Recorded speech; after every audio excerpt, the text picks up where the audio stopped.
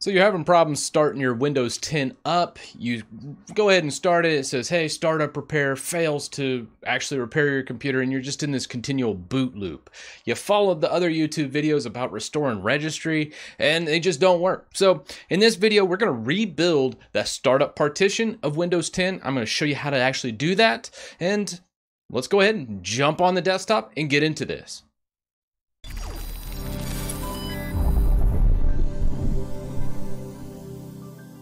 This video is brought to you by CDN77, the content delivery network used by space agencies and CentOS. I also am using this on christitus.com to speed up my website, so if you're interested in this, click the link in the description. Okay, so here's your advanced options. From your boot screen, you get like this. You could reset or go to advanced, and you go to advanced, you hit startup repair. Try this first, obviously, but more often than not, this is gonna fail. So what's your next options? Now, every other YouTube video out there says to do a registry restore. The problem I have with this is most of the actual restore options have been disabled by Microsoft these days. After October 2018 and 1803 and past, Microsoft Windows 10 stopped doing registry backups, which is a huge problem.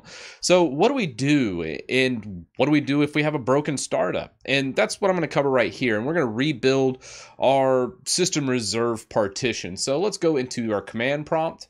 And this will go ahead and launch into it. If you don't have this, you can also utilize installation media. However, if it pops up on your startup, you can also do it from this section as well. So I also have an installation media, so I'm going to show both in this. We're going to first start with, hey, we're having problems booting in. We're going to not use installation media. And then I'm going to also show the other way after this one.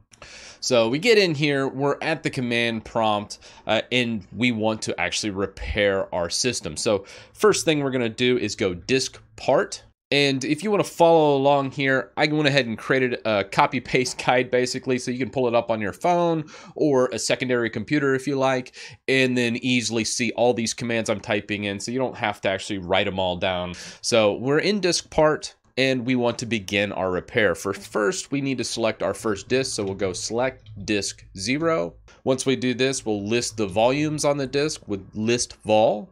And you'll notice several different things here. We have 3 volumes that it displays. Letter D is actually a removable media. You can see it right here. So this is actually my USB drive with a version of Windows 1903 to be precise. And that one we won't be touching. So remember letter D. However, you'll notice that System Reserved, which is actually our boot partition, is letter C. And then letter E is our main partition, which has Windows installed on it. So what we need to do is first rearrange these. So C would be the Windows partition, and E or G, whatever, any partition would be System Reserved. It doesn't matter so much on the actual lettering of the System Reserved because it doesn't technically get a letter when it comes to Windows. But C, just remember that should always be our system. So we'll go ahead and fix this real fast. So we'll first select vol 0, which is System Reserved, and then we're just going to assign this a different letter instead of G. So we'll just say assign space letter equals G colon. This assigns that, and now we need to select volume 1. Selects the main system partition, which right now is labeled E. We want that to be C. So let's do the same thing. Assign letter equals C colon. So now we should have the proper mount points on all our drives. So if we do list vol, you'll see that G is now System Reserved and C is our main system. So this is good. We can exit disk part by just typing exit. And now we want to set all our boot sectors across all our drives on here. So this will set them all to NTFS, which is the Windows standard. So let's do that. Type boot sect -NT60 all -force.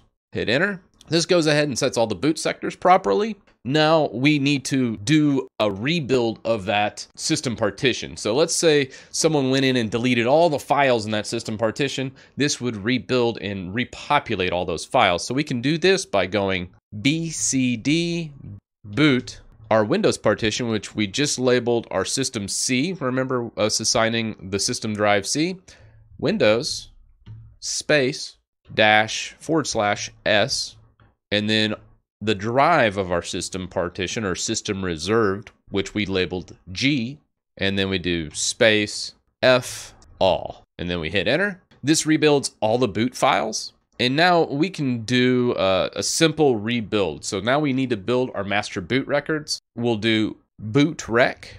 Now this is where you see a lot of other guides pick up, but they miss this first part, which really messes things up. So we'll do boot rec / fix MBR. And then we'll do boot rec fix boot. And if you get an access denied, that is okay.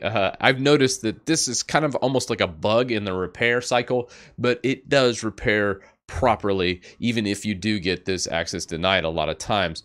And then finally, to end all this out, I like to do boot rec rebuild BCD. And this usually rebuilds the boot record. Now this didn't actually identify any Windows installations, but that's okay.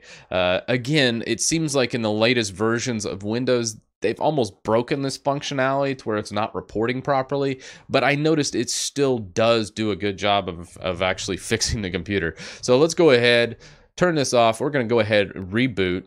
All right, so you'll see the reboot here, and from this reboot, it should go ahead and boot back into Windows just fine.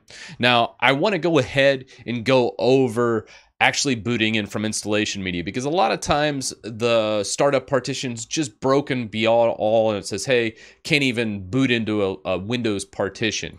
Okay, so now we're gonna show a broken startup thing. So you see operating system was not found. Try disconnecting any drives that don't contain an operating system and press Control-Alt-Delete to restart. You'll just do this and it'll just continually do this over and over. It'll just print this message. You have no version of Windows. For this instance, you need a USB drive with Windows 10 loaded. So you need to get a second computer, load that up. Just go to download Windows from Microsoft and create your own secondary boot on a USB. So once you have that Windows 10 on a USB, you can continue from here. So let's go ahead, restart. I have that USB drive in, and we'll go ahead and try and repair it from this starting point. So it's starting back up. We'll hit F7 for a boot menu. I've seen the boot menu be F11 or F12 or even F10. It depends on the system, but just know it's usually an F key, usually F5 or all the way through F12, depending on that.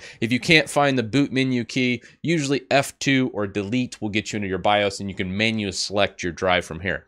So I have a SanDisk USB drive that has a basic version of Windows. Now remember, we're not wiping out Windows or reloading it. We just want to repair that startup partition.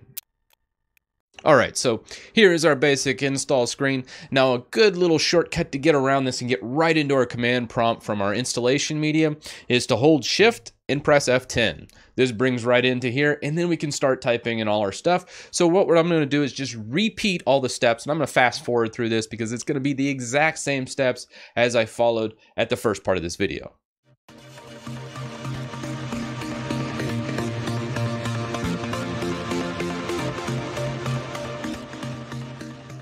All right, I've now put all the commands back in that exact same order. Again, check the website. Link is in the description, christitus.com, for this how-to guide of rebuilding your entire boot sector. So with this whole boot partition rebuilt, we can go ahead and exit this and go ahead and exit our installation media and let this computer reboot.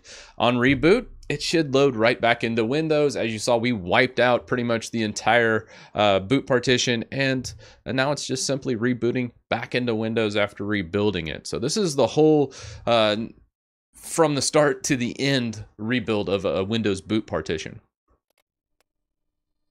Now, one last thing I want to leave you with, a lot of other YouTube videos I said showed how to restore a registry backup. However, Windows 10 no longer does registry backups as of like about a year and a half ago. So we want to probably re-enable this feature so you can actually utilize the repair steps in those YouTube videos to repair a modern day Windows 10 system. So I'm going to show you that real fast as just kind of a bonus here at the end. We'll go ahead and go start, run. We'll type regedit. And then from here, we'll go into H key local machine, be system, current control set, control, come down to session manager, and then configuration manager.